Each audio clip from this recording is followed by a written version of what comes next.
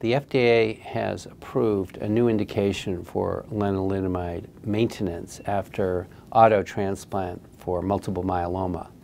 Most patients with multiple myeloma receive what is called an induction therapy, and then if they are what we call transplant eligible, they're fit enough, they will undergo high-dose melphalan followed by stem cell rescue, and we call this a stem cell transplant.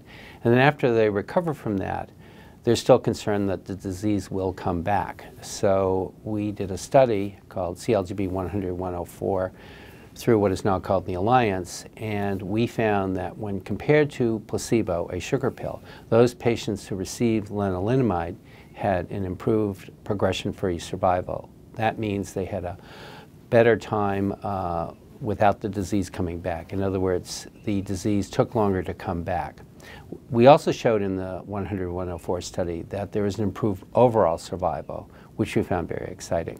Currently, multiple myeloma is not a curable disease. We do have some patients who live long periods of time. We have some patients who are over 10 years without recurrence or requiring further therapy, but we don't know who they are, and that's the vast minority of patients. The majority of patients do relapse or require further therapy. Maintenance therapy allows us to control the disease longer. And in the meantime, we need to develop new strategies, and we are looking at novel ways of controlling the disease and maybe someday curing this illness. We continue to show improvement in survival in our myeloma patients. Just in 2015 alone, there were 5 new drugs approved, and that was very exciting. However, we still haven't cured this disease. So what we need to do now is figure out what's the best way to use these new drugs. Do we save them for relapse? Do we use them up front? And so there are several studies that are now looking at some of the newer agents as part of upfront therapy.